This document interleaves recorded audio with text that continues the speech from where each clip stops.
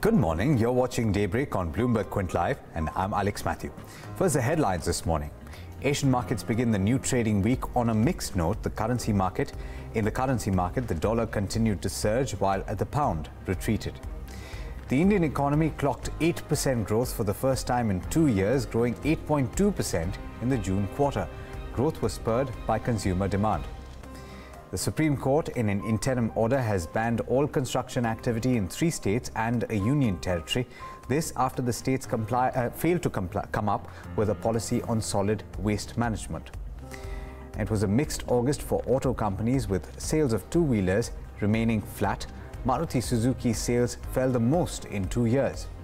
And the Indian contingent returns from the Asian Games with 69 medals, its biggest ever tally in the 18 editions held so far. Now, let's turn to the international markets, and starting with the US markets first. The S&P 500 ended flat while the Dow edged down and the Nasdaq closed higher in light trading on Friday as Canada and the United States concluded trade talks without resolution ahead of the Labor Day weekend. Abigail Doolittle of Bloomberg News has all the action on Wall Street wrapped up for you in this report.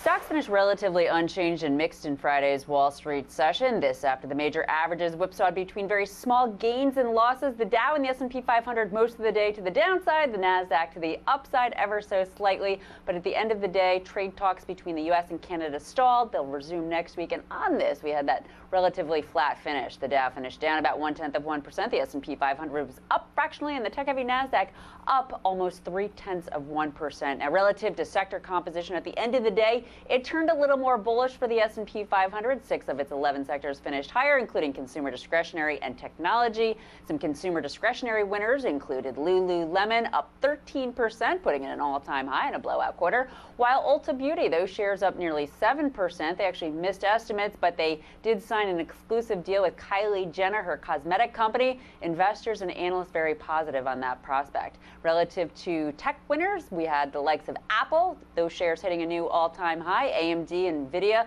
also strong in the day, as were the shares of Cisco Systems. To the downside, though, some of the other internet-related companies, including Alphabet, Facebook, and Twitter, those shares fell on fears of the possibility of targeted big tech regulation, as Twitter CEO Jack Dorsey and a Facebook executive will be testifying before Congress next week.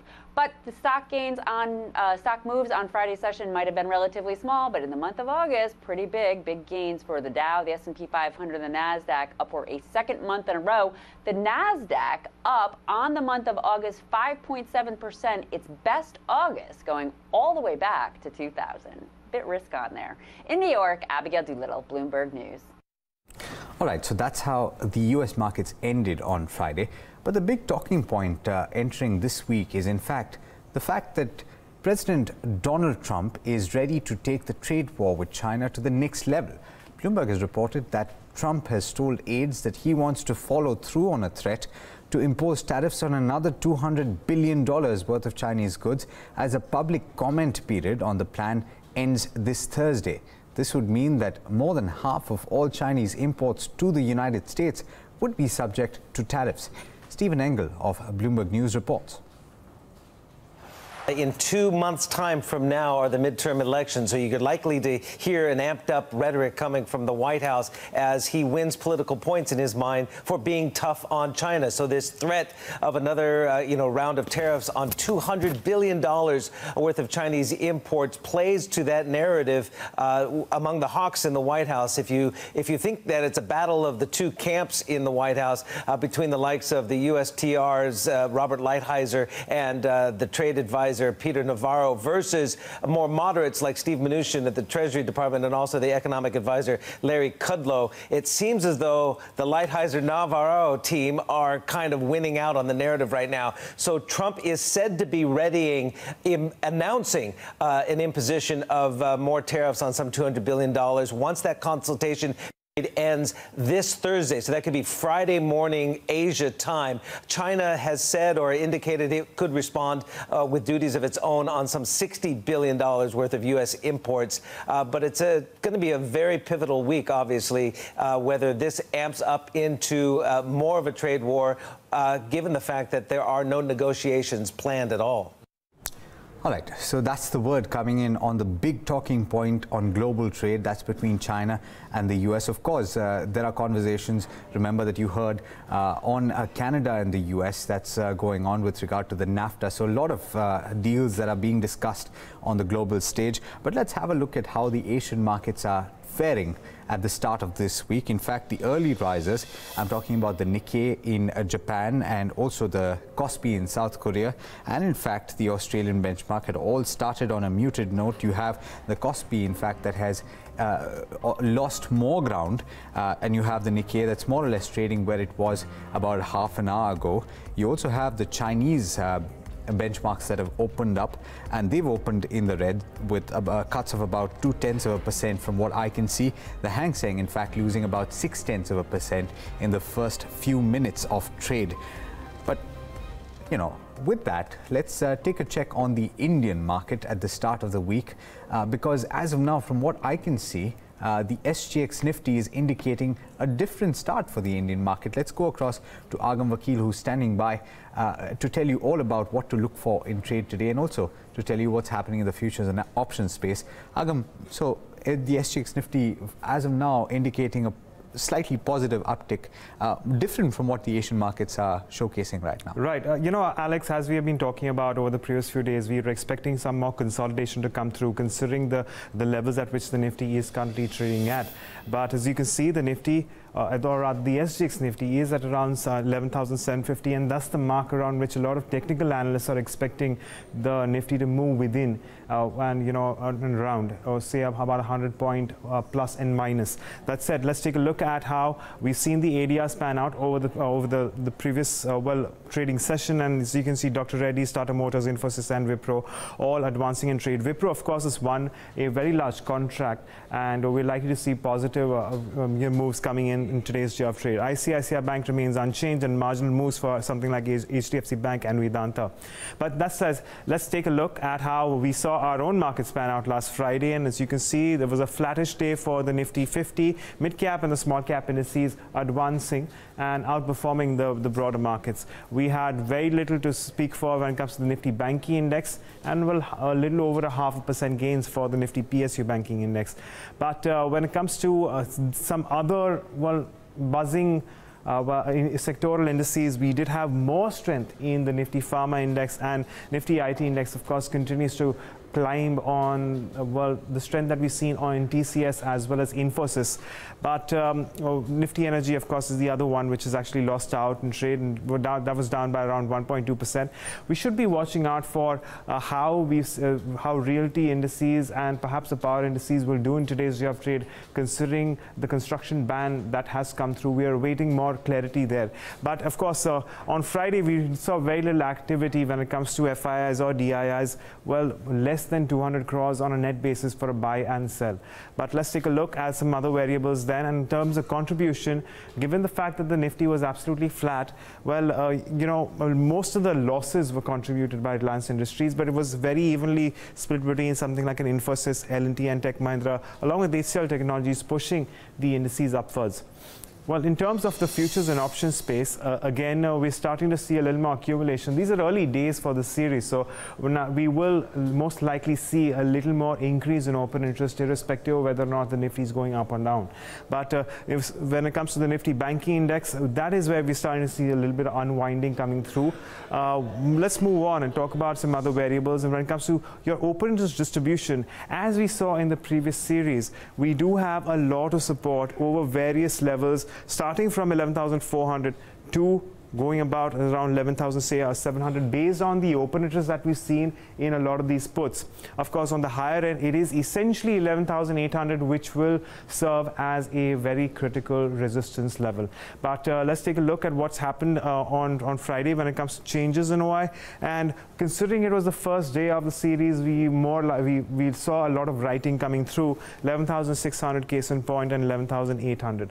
But the put-call ratio, of course, well, that remains largely flattish, considering we really didn't see too much change in the Nifty. And it's the same for the Nifty Banking Index too. Let's talk about stocks then. And that's where I want to draw your attention to Mindtree, which saw a lot of longs building up. Other than Mindtree, we also have focus on Yes Bank, which saw a lot of weakness owing to uncertainty with respect to Rana Kapoor, the CEO of the bank. And of course, other than that, we also have something like Page Industries looking at a little bit of profit taking after hitting levels of 36,000 at one point in time last week. And we're starting to see a little bit of profit taking coming through. And KPRE Technologies, of course, is the other stock that we'll be watching out for towards fresh longs. So, Alex, plenty of stocks out there to keep an eye on. But when it comes to the benchmarks, as I've suggested, a lot of the analysts are of the opinion that we'll see a little more consolidation come through. In fact, some of the indication towards a positive today might be on account of the macro data that we received on Friday, also with regard to the GDP growth. In fact, let's talk about that. Thanks so much for that, Agam. India's economy returned to 8% growth for the first time in 2 years, supported by a positive base effect. However, economic conditions have also steadily improved as the impact of demonetization and GST fade. Now, gross domestic product growth in the first quarter of FY19 was at 8.2% compared with 5.6% in the same quarter last year. In the fourth quarter of FY18, GDP growth was at 7.7%. Now, in gross value added terms, the economy grew at 8% compared to 5.6% last year. GVA growth, remember, has become a preferred measure of economic growth for most economists as it strips out the impact of indirect taxes and subsidies. Now, if you look at the internals, manufacturing grew at double digits in the June quarter, and construction made a strong recovery to grow at 8.7%, which also augurs well for the job market.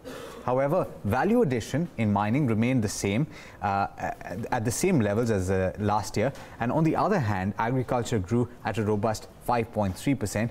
Private consumption has picked up, implying a recovery in a consumer demand that drives the economy. A robust double-digit growth in investment demand indicated factories may be expanding their capacity to meet the additional demand. And meanwhile, government expenditure, a worrying sign there, which has been supporting growth, decelerated, and service growth slowed to 7.3% in the June quarter from 9.5% a year ago.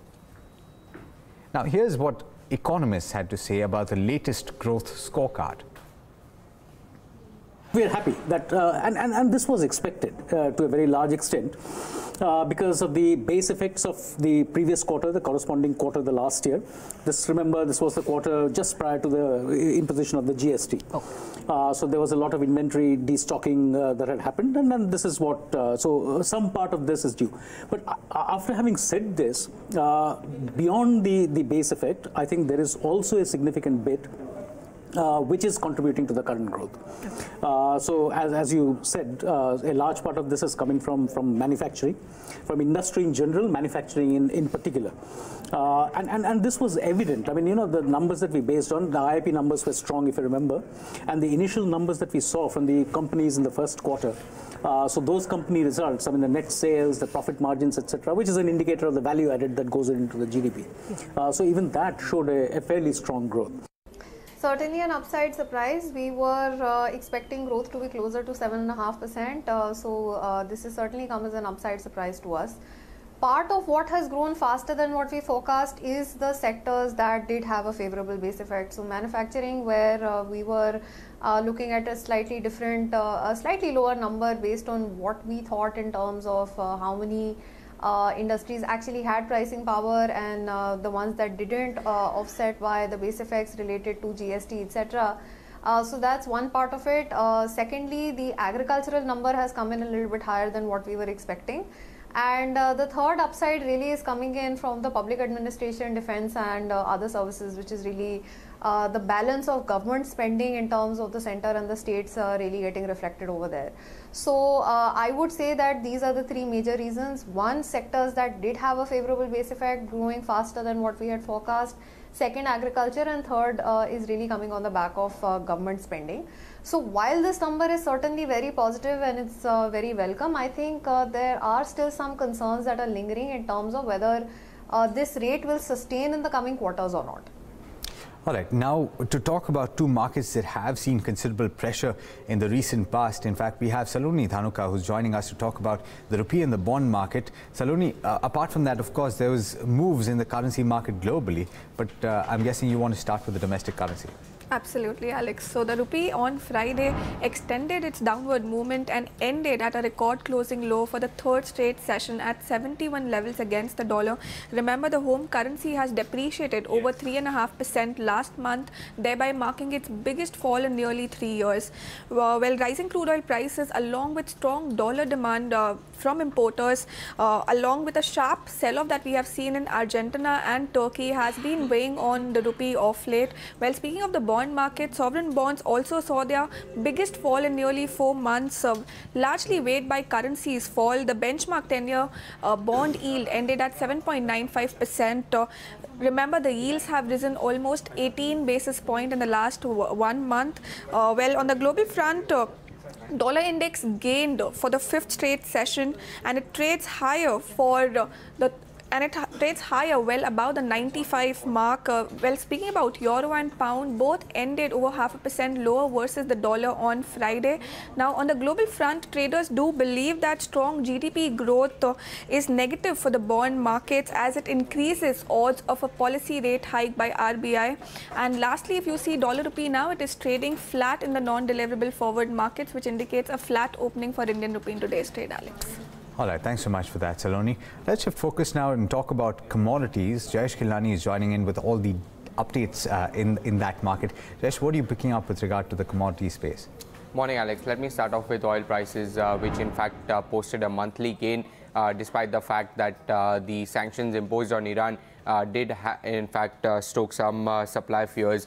Now, despite of all of this, Brent crude in fact posted its largest monthly increase since the month of April.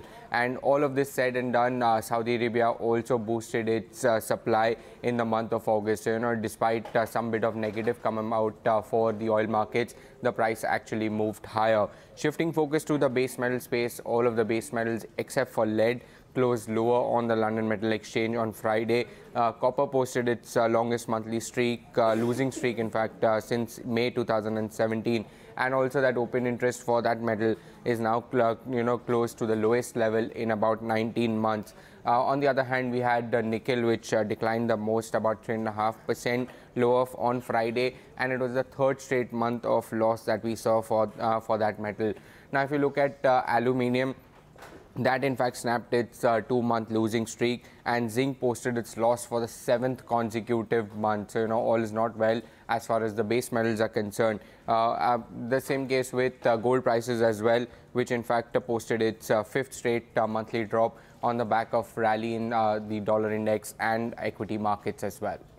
All right. Thanks so much for that, Jayesh. Now, a high base is finally catching up with at least some automakers. Sales in August for Maruti in particular saw a drop, with sales falling marginally over the same period last year. Yash Upadhyay is here to take you through the numbers, most of which I think are in Yash. What is the picture looking like? So it's been a mixed month, mixed bag when it comes to auto sales for the month of August. We start off with Maruti Suzuki, India's largest car maker, that reported a second consecutive month of degrowth in its volumes, this time in fact being the highest in the last 2 years, about 3.5% drawdown, coming in at about 158,000 units, which is significantly lower than the Bloomberg Quint poll of 170,000 units, which the company attributes to the tragic floods in Kerala and heavy rains in other parts of the country. M&M Auto, on the other hand, came out with a good set of numbers. 14% growth in their volumes. Passenger vehicle sales were largely subdued, about a 2% growth there, but the commercial vehicle segment, that is doing extremely well, at 25% growth there, so that's aiding M&M Auto. Ashok Leyland, another commercial vehicle player, reported a strong set of numbers. 17,400 units sold in the month of August, significantly higher than the Bloomberg Quint poll of 15,700 units. Both its key verticals, MHCV and LCV, are doing extremely very well. In fact, the MHCV sales came in significantly higher than the analyst expectations expectations. Escorts, the tractor maker, reported a 5% growth in volumes. Tata Motors had another strong month, a 27% growth in volumes, only a tad bit lower than the Bloomberg Quint poll of 59,500 units, but both its key verticals, the domestic passenger vehicle business and the commercial vehicle business, doing extremely very well for the company. On the other hand, when it comes to the two-wheelers, not so inspiring story. So Hero MotoCorp, only about a 1% growth there on account of that high base, and also the rains in Kerala and other parts of the country impacting their volumes. And similar story when it comes to Eicher Motors as well, only a 2% growth, coming in at about 69,400 units, lower than the Bloomberg Quint poll of 75,000 units. So we could expect some weakness in Eicher Motors in today's day of trade, whereas TVS Motors reported a good set of numbers, an 8% growth, coming in at about 340,000 units, with its exports business and three-wheeler business, which posted a 56% growth, doing very well for them. All right, thanks for that, Yash. Now, what could hurt economic activity, auto sales, in fact, the overall economy much harder, is an interim order passed by the Supreme Court, which has barred construction in 3 states and a union territory till at least October 9th. The Apex Court has cited the lack of a proper policy to deal with solid waste management in Maharashtra, Madhya Pradesh, Uttarakhand and Chandigarh for passing such an order. Jayesh Khilnani is here to take you through all the ramifications of the order. Jayesh, bad news for a number of sectors, I would think, starting obviously with construction and developers.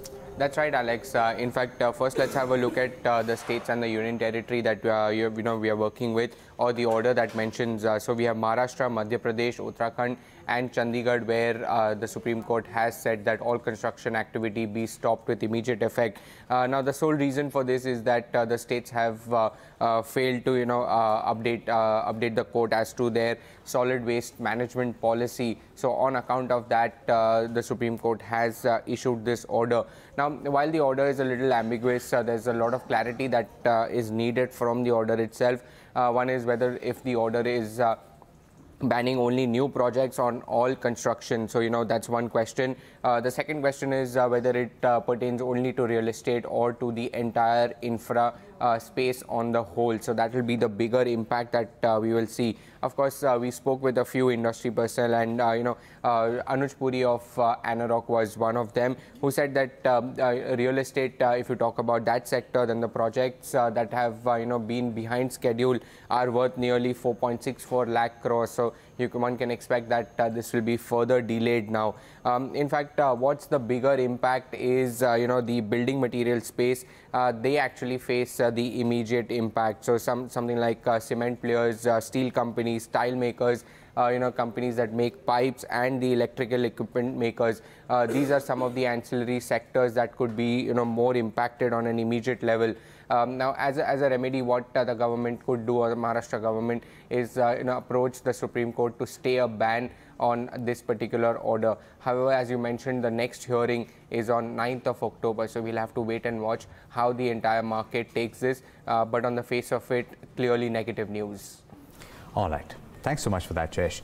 Now, Google has reportedly bought MasterCard credit card data in the US to help it track users' offline spending in stores. But the two firms did not make the deal public. The confidential nature of the deal has raised privacy issues. Here's more.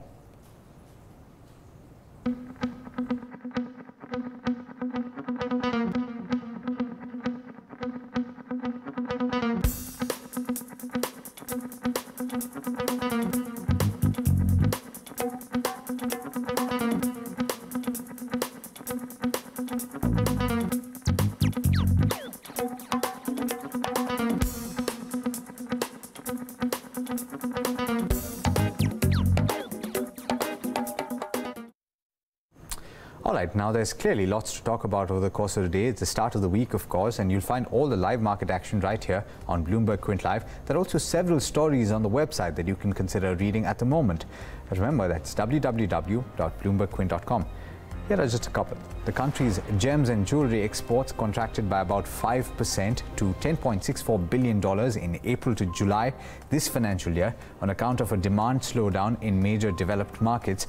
And the Competition Commission of India has dismissed 2 complaints alleging abuse of dominance against realty major DLF with regard to conditions in the sale agreements of residential apartments in Gurgaon.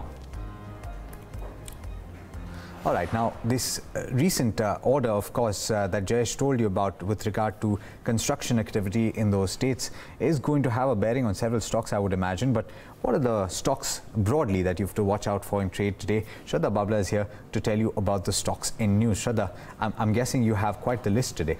Yes, I do, since we've come from a long weekend. Not a long weekend, but a weekend.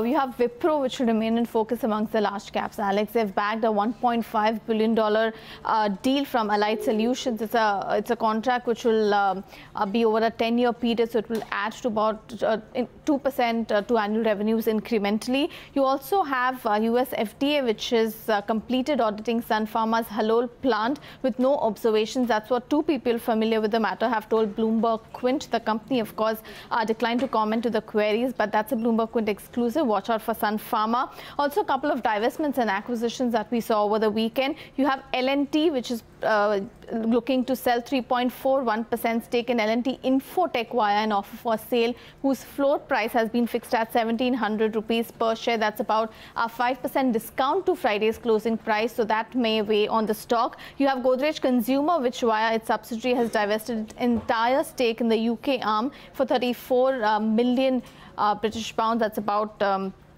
that's the stock to watch. And also Graphite India, where the company's Netherlands subsidiary will acquire 46% stake in General Graphene Corporation for about $18.6 million. That's about 130 crores. So you might see some reaction there as well.